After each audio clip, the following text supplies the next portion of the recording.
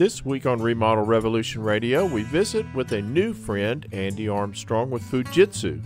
We have a fantastic discussion about ductless air conditioning, thermostat controls, and how multi-generational families coexist under one roof. Let's listen in. My guest today, Mr. Andy Armstrong from Fujitsu. Andy is a HVAC genius. He's the dude. He is the guy. How you doing, Andy? I am doing great, and what a tremendous introduction. Thank you, Alex. Well, you deserve it for sure. You deserve it for sure. Well, I know I'm among greatness. I don't have your 40 years, but I do have 30 doing the HVAC thing. So I'm happy to share what I do know. Keep trying. You'll catch up.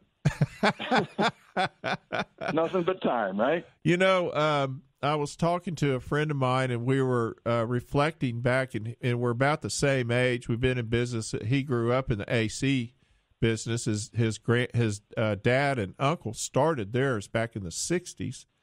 And it occurred to us that forced air and air conditioning in homes really isn't a very old science. It's really kind of a new science still.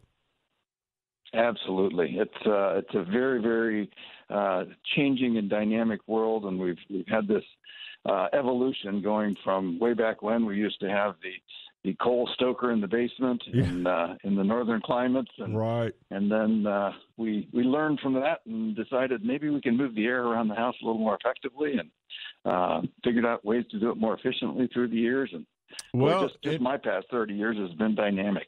And you know, the environment inside the house is what's changed. We started now, and particularly in the part of the country I'm in where we're dealing with heat. You're dealing with cold more than you are with heat. But up here down here where we're dealing with heat and humidity, we started insulating houses, putting energy efficient windows, all those things. We made the envelope of the house so efficient that it meant that we had to deal with the interior environment. It's the worst air that we breathe is most often right inside our house. That's right. When you talk about all the things that can be in there besides carbon dioxide, which tends to build up in homes now, you've got carbon monoxide. If you're heating with gas or cooking with gas, you've got to deal with that. You've got VOCs, you've got bacteria, you've got viruses, you've got all sorts of stuff in that air. And we have not adopted good strategies to bring in fresh air in this country yet. We've got some great solutions overseas that we're starting to bring to this country, but it's something we haven't addressed near as well as we should in this country. So what are they doing different overseas? What they've done in overseas, if you go to, especially in Northern Europe, they have broken tremendous new ground in air exchangers. So they're able to take, and we use them in this country more in the commercial markets, but even in residential in Europe, they're bringing in outside air, either when it's very hot, very cold, at a very high efficiency. So they're only losing 7, 10, 12% of the efficiency of the air that's going out the door. So, for example, if it's 105 in Dallas and you're exhausting 72-degree air, this system, because it's so efficient at recovering that heat or the cool, you're able to bring in back 76, 77-degree air. Wow. So it's much easier to bring in fresh air and not have that huge energy bill that goes with it. Well, there's been a lot of air replacement systems that I've seen, ERV systems or ER, what do you call whatever you call them. And there's HRVs and ERVs, so combination you hear of. And so my only concern I've ever had, I really like passive. I like as much passivity as possible in a house where it's practical. And the issue that I've had, I wouldn't say an issue, but a concern that I've had about an ERV system or some of these systems I've seen where they take the air, it's kind of like a mini air conditioner. So they take the outside air, they recondition it, filter it, inject it back into the system as fresh air replacement usually. And that's all fine. I'm fine with all that. But my concern is always what happens if the power goes out, or what happens if part of that system breaks down and you don't know it as the homeowner. You don't know it. I mean, you don't know if it's working or not until something bad happens. Yeah, certainly the power going out across the home is one situation, and we certainly have other ramifications there. Knowing that the milk goes bad is a pretty good clue that you might want to look at your power. But boy, when that unit goes bad and you don't know it, you're right on target. And one thing we're doing so much better in the HVAC industry today, across the board, whether it be the Fujitsu products I sell or even the more common names you hear of in the traditional ducted systems, the Carriers, the Trains, the Yorks, all manufacturers are doing a better job of connecting to the Internet of Things. So you can see on your phone that this device is working or not working. If it's a problem, it will alert you. It's a smarter device. It's a smarter device. It's talking. Yeah. It's talking to the owner, the consumer, the owner, however you want to put that. Yeah. Yeah. Exactly. Right. Yeah. Exactly. Kind of like the little warning lights in your car. Exactly.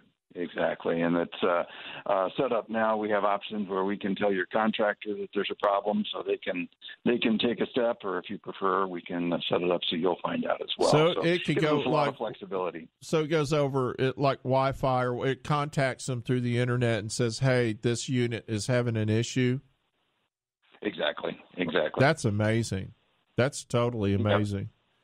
So we're just breaking into the technology and getting better all the time. We're even talking to Alexa now, so that's good.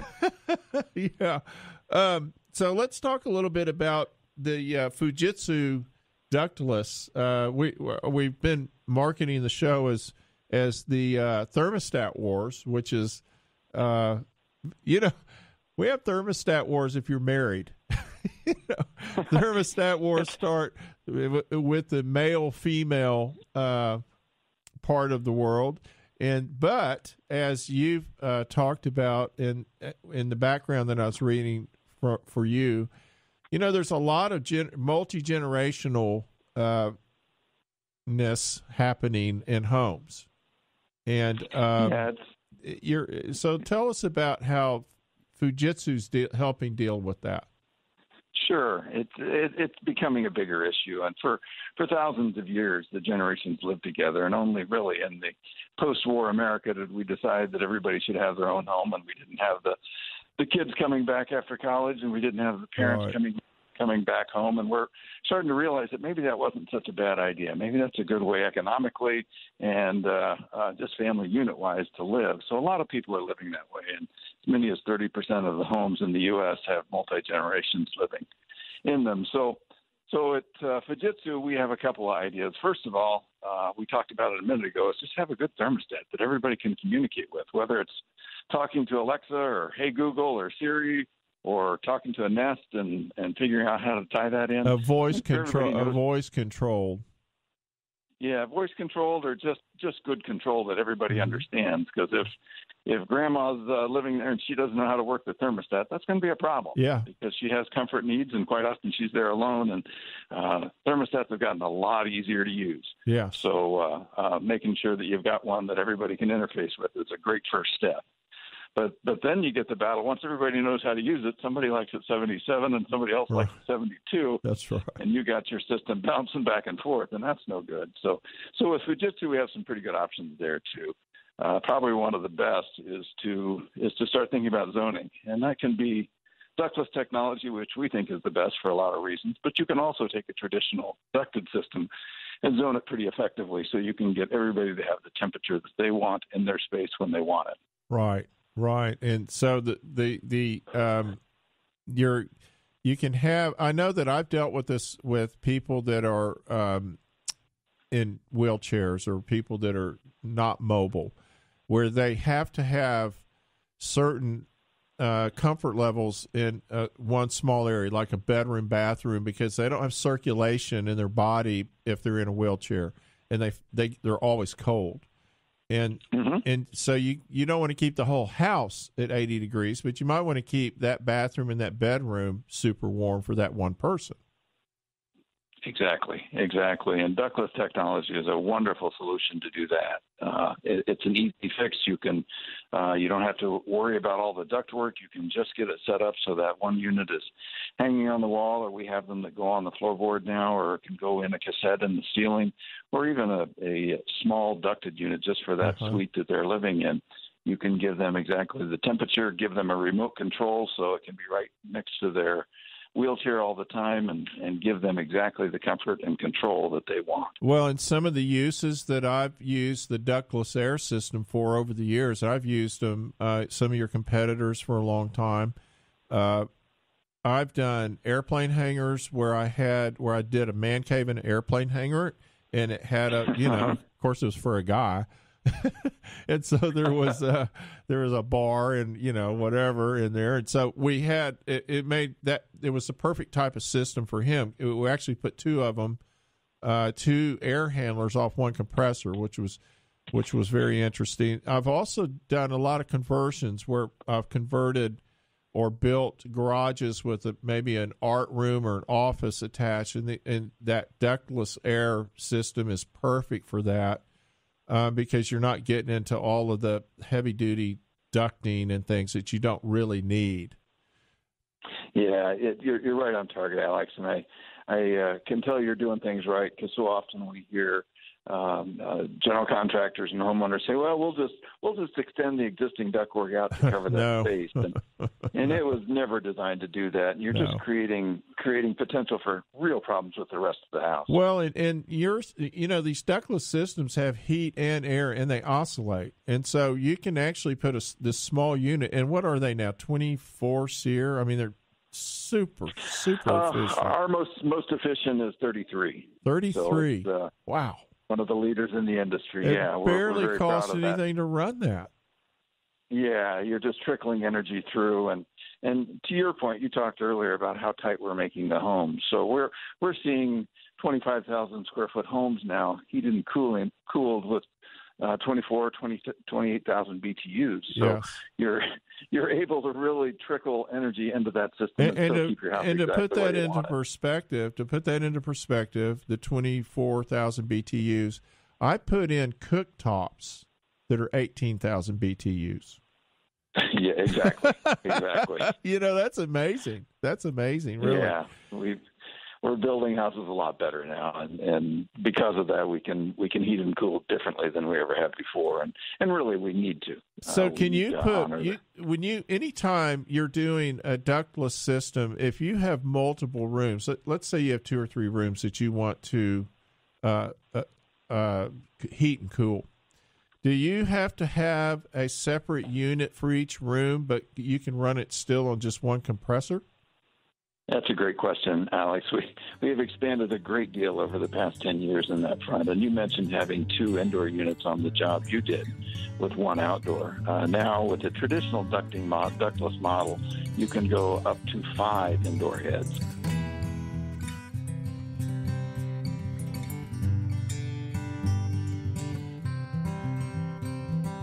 I wanted to get into the efficiency and how you can manage multiple rooms with ductless air conditioning, Andy. Can you explain that to us? Yeah, simply put, there's 1 unit outside and you've got multiple units inside, either 3, 4, 5, or if you use the new variable refrigerant flow technology, you can get up to 9 units in a house in a bigger home. And basically what we do is we are, what I like to say is kind of like UPS. We're a BTU logistics company. So if you think about just putting as much heating and cooling as you need in any given room at any given time, that's what we're trying to do. And we do it very efficiently because with refrigerant, you're using little 1/4 inch or 3/8 inch pipes to take the refrigerant to and from those rooms. With a ducted system, you're moving a whole bunch of air back and forth, which takes a lot of energy. So what we do is just take the exact amount of refrigerant into that room, put it through that unit on the wall or in the ceiling or on the floorboard, and you can get that heat and cool exactly in so the it's space how you want contained. it. It's all contained in the unit that's on the wall. You don't have all the lines and all that crazy. Exactly. Yeah, exactly. that's very interesting. And the outdoor units that I've used in the past seemed like they were a lot smaller than a typical unit would be on a house.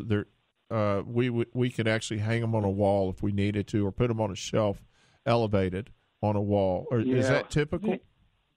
Yeah, there's a different construction. So they're built with horizontal discharge, meaning the fan blows out as opposed to blowing up.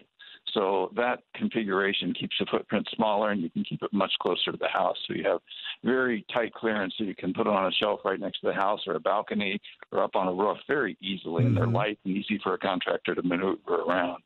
There's another benefit, Alex, to bringing all those units into the house. We live in big houses in this country, and it's not uncommon to see a 4,000 square foot home. But then you talk to the people who live in it, and surprise, surprise, they live in about 700 square feet. That's right. So, That's right.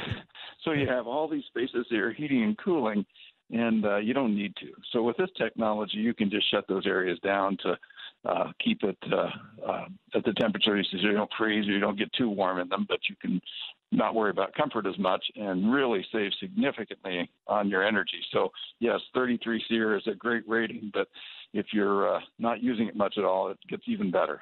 Well, and if you have a multiple room system and you have these units in each room, you probably don't want to turn them off in rooms you're not using, but you probably want to just tone it up or down a little bit to kind of manage. You still want to manage the air and manage the humidity, and that makes overall the whole system run more efficiently, correct?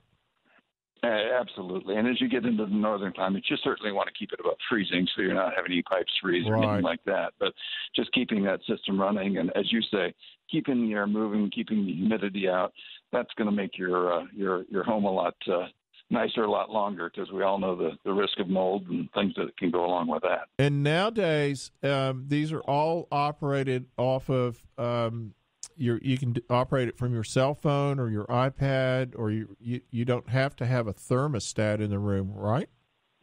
Yeah, and what I would recommend there, and I think I've heard you say this before, it's always good to ask a lot of questions of your contractor. And this is one of those areas that chances are good he can get you exactly what you want, whether you want to be asking Alexa to cool it down in your house, or you want to connect to a Nest, or you have some other solution. Make sure you talk to your contractor first so he can find the right solution and make sure it's set up exactly how you want it, because there are tons of options. Yeah, sorry for interrupting. Yeah, no worries. The thing that we're dealing with more and more right now as a society is the older generation moving in with the younger generation. It seems to be happening more and more. I know in my personal life, my mom's elderly, and it's a real struggle for all of us kids to take care of her, because she wants to be in her apartment. She doesn't want to be she still wants a little bit of her freedom, and she can still handle it. So you have these multi-generational, you have these older people is what I'm trying to say, and they can't necessarily physically, my mom has, her eyesight's gone. And so to be able to control the air conditioning with audio, talking into Alexa or whatever it is really outstanding. I mean, I think that can make a huge difference in a person's life.